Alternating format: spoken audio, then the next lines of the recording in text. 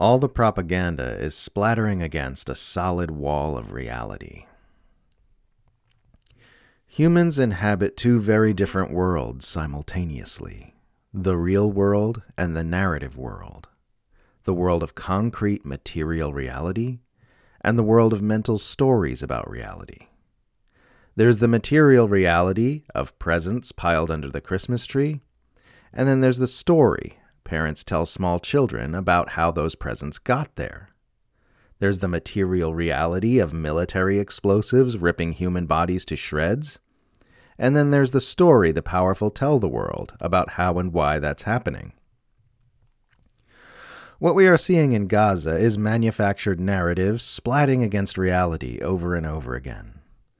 The Western Empire churns out propaganda narratives about what Israel is doing, and those narratives are crashing headlong into raw video footage and concrete facts in ways you don't often see. Here are some examples of made-up narratives. October 7th was an unprovoked attack. This is a war of defense, and Israel has a right to defend itself. Jewish people can't be safe unless they have a homeland in which they receive preferential treatment over other ethnic groups. There cannot be peace until Hamas is eliminated. All civilian casualties are the fault of Hamas. Here are some examples of objective reality. Raw video footage of civilians who've been burned, mutilated, and ripped apart by Israeli military explosives. Photos of dead children who've been killed in Israeli airstrikes.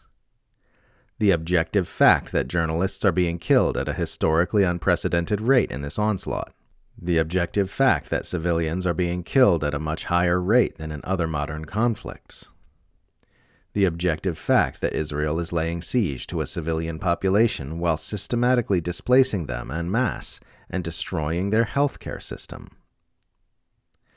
The former category consists entirely of insubstantial thought fluff.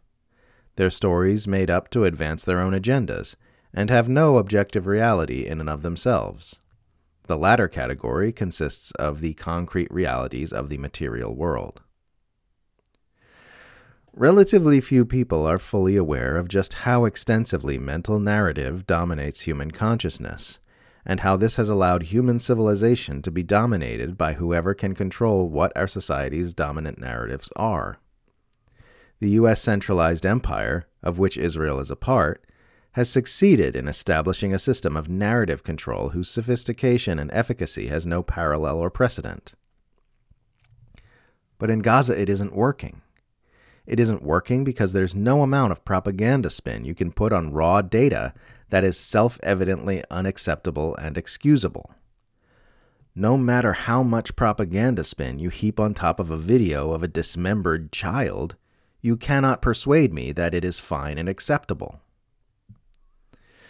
This is a very, very big problem for the empire. There is panic happening behind the scenes.